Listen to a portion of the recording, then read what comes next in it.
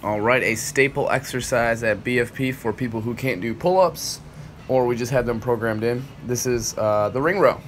So the ring row, set up on this as far as grabbing the rings. We want the rings to at least be shoulder width apart. And then when we grab them, we want to make sure we walk our feet into an angle that is challenging for that person doing the exercise. So it may be different for each person, but we got to figure out where they want their feet. All right, so a couple things that got to be standard on this. We need to see that flat body as we lower ourselves down and come back up. So right here, I'm just demonstrating a wide grip. So this is a wide pull. On this one, I am flipping my palms to a supinated grip. So this is a supinated row or supinated ring row. So if you notice, I'm staying very flat as I lower myself down, all right? And I'm controlling it. That's what we want to see. So as I go through this, these are some mistakes. So notice I'm dropping pretty hard. We want to make sure we control that descent. So an easy fix on this is just letting them know that they need to tighten up and stay straight, okay?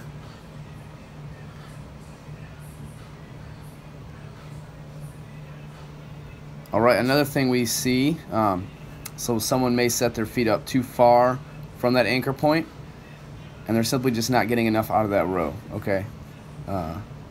So we want to encourage them to walk their feet in to their, got a little more angle to it, okay? If you want to make it harder, you can have them walk their feet down more. They may have to bend their knees, but that will make it more challenging.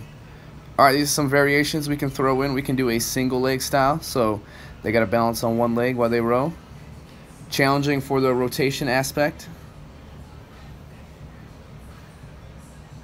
There we go. One thing I forgot to mention, as far as the standard pull, we want them to pull with a neutral grip. So that could be thumbs up. All right, so right here I'm going into a single arm row, so both feet on the ground. I'm just grabbing one ring. This is also challenging for that rotation aspect as we pull ourselves up. It's a challenging variation, but on this, if you're watching someone do it, we don't want them to let their shoulders dip too much. Then we may have an exercise where we have them rotate, but if we're doing a standard single arm ring row, we want to keep those shoulders square to that anchor point. All right, so these are some variations to the ring row.